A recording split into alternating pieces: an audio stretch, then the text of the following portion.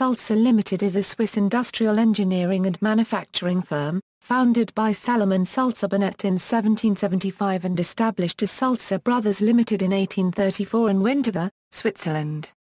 Today it is a publicly traded company with international subsidiaries. The company's shares are listed on the Swiss Stock Exchange. Sulzer Brothers helped develop shuttleless weaving, and their core business was loom manufacture. Rudolf Diesel worked for Sulzer in 1879, and in 1893 Sulzer bought certain rights to diesel engines. Sulzer built their first diesel engine in 1898. Organization. The company is divided in three main divisions: pumps equipment, pumping systems, rotating equipment services, service and repair of thermal turbo machinery, also manufactures spares for turbines and rotating electrical equipment.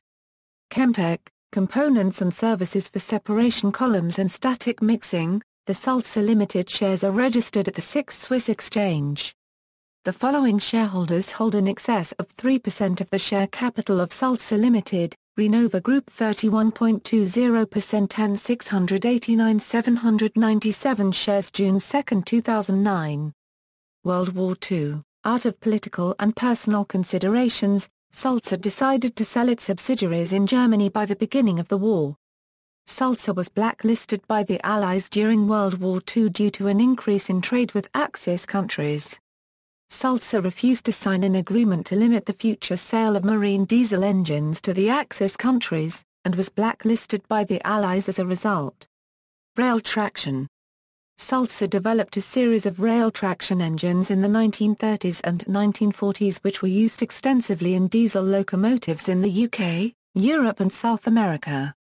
A small number were used in locomotives in Africa and Australia. The Sulzer LDA engine was widely used by British Rail and Romanian railways. Many were built under license by Vickers Armstrong at Barrow as 6, 8 and 12-cylinder form, and in Romania, by re-unregistered trademark IEA Works for Electrofuture Craiova. The 12-cylinder engine was used in the British Rail Class 47, Romanian Railways Class 60/62, Polish Railways Class Street 43, China Railways ND2, and several others. The 12 LDA-28 engine was a double-bank engine having, in effect, two 6-cylinder engines side by side, rather than a V-type as favored by many other manufacturers. Sulzer V-type engines for rail use bore the type number LVA.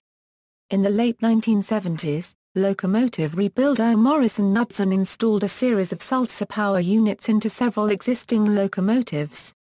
The first applications were of the marine-based 6 ASL 25/30 and 8 ASL 25/30 series used in a Morris & Knudsen demonstrator and 4 units for the Southern Pacific.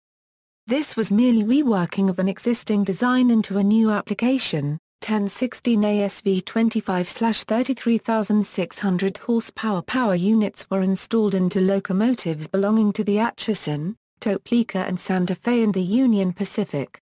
Teething problems plagued these machines and their operation in revenue-earning service was brief. Research into correcting their problems continued but was eventually curtailed by Morris & Knudsen late in 1982.